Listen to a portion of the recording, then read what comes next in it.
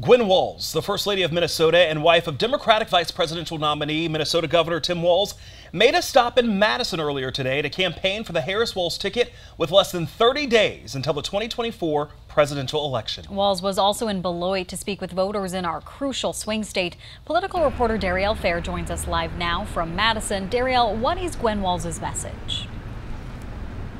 Caroline, Brandon, Gwen Walz gave her remarks here at the Democratic Coordinated Campaign Office on Madison's Northside. The Minnesota First Lady touching on a number of issues from improving conditions for working class families to reproductive rights.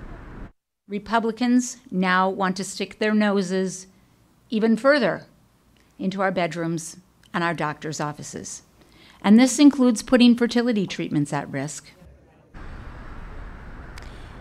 Ms. Walz's visit comes after Governor Walz's comments Tuesday night that the Electoral College should be abolished and a national popular vote implemented during two campaign stops in Seattle and Sacramento. Wisconsin Secretary of State Sarah Godlewski arguing that the GOP's election integrity initiatives to monitor voting processes across key swing states is an attempt to disenfranchise voters.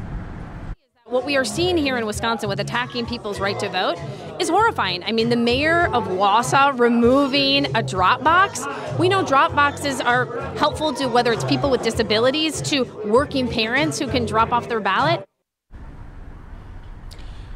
In a statement, Republican Party of Wisconsin Chair Brian Schimming said Gwen Walz is welcome to visit Wisconsin whenever she likes. However, working families in our state cannot afford the disastrous policies and failed leadership that Tim Walz displayed as governor of Minnesota.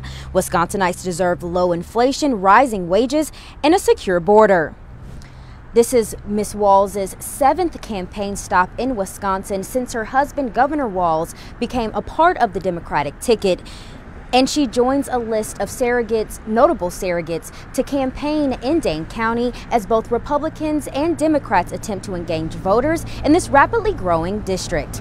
Live in Madison, Darielle Fair, 27 News.